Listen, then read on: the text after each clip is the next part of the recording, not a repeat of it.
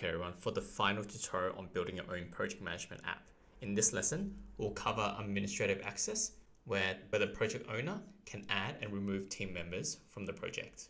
Currently, when you create a project, there's only one team member, the creator.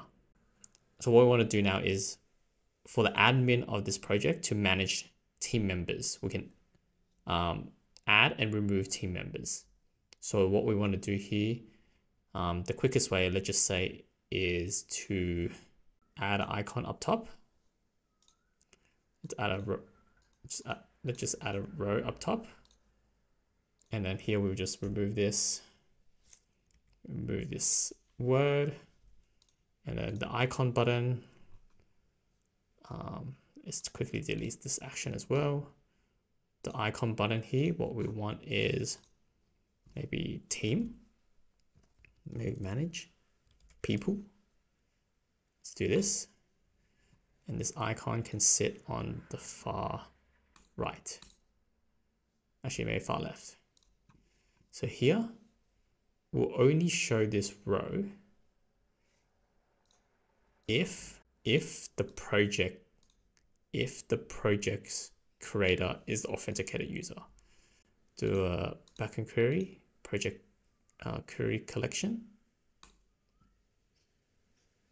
Sorry, document from reference, where the project is equal to the project ref, conditional on if the project creator equals to the authenticator's user ref. So this will only show up if the authenticator user ref is the creator of the project. So i.e., for example, the admin. When this button gets pressed, we want to show a bottom sheet of the list of members that we can add and remove. So let's create another component. Let's see if we can find a useful component that allows us to quickly do this. Okay, cool. Let's create a list of users that allows the admin to add or remove from the project.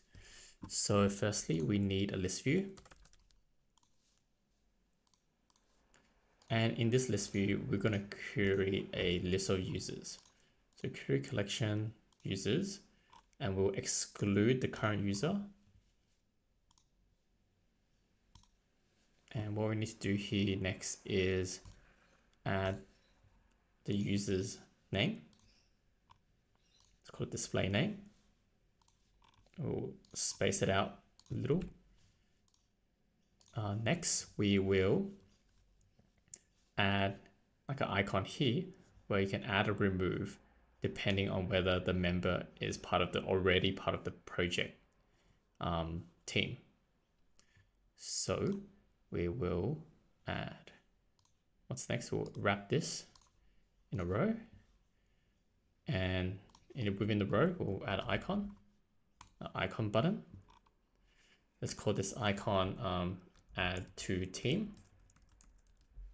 And we'll add another icon, remove from team.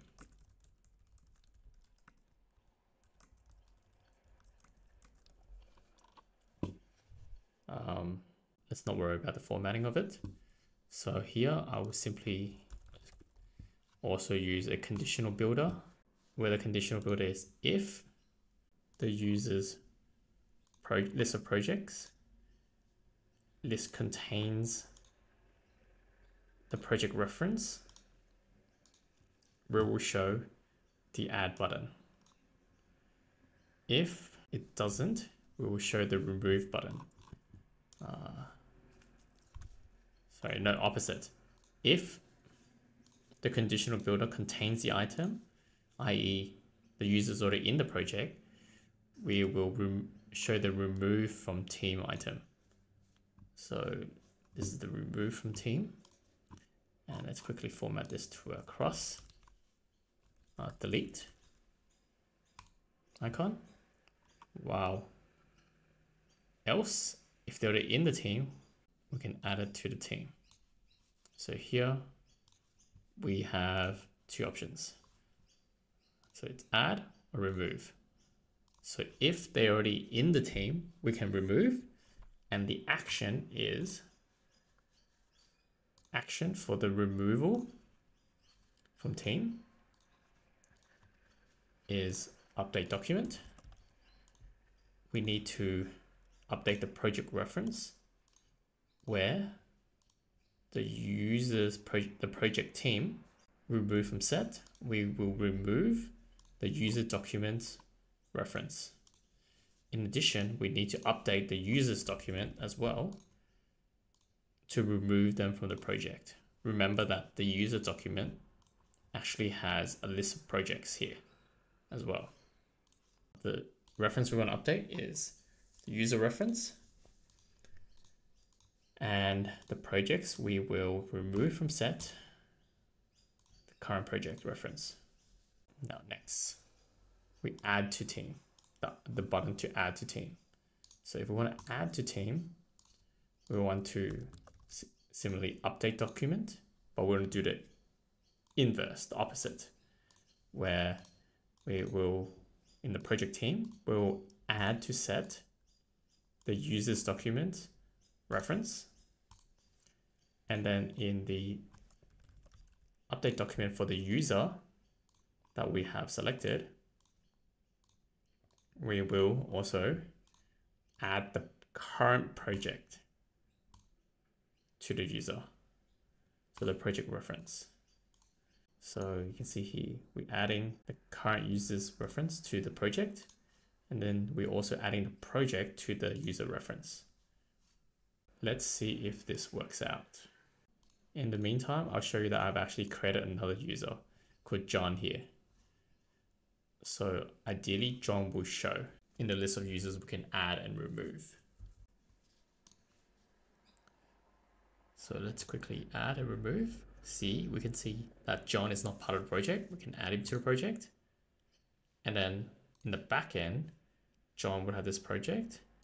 And then they will also have this project team here.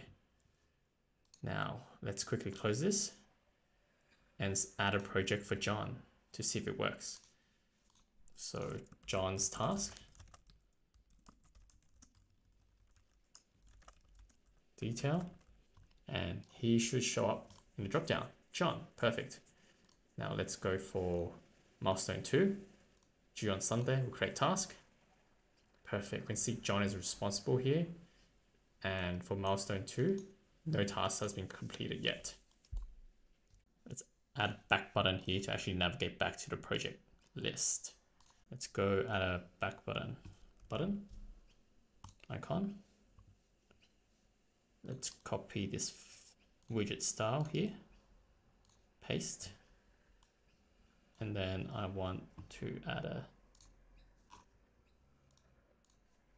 back icon so we can navigate back or navigate to the project list. Let's just say navigate to projects page.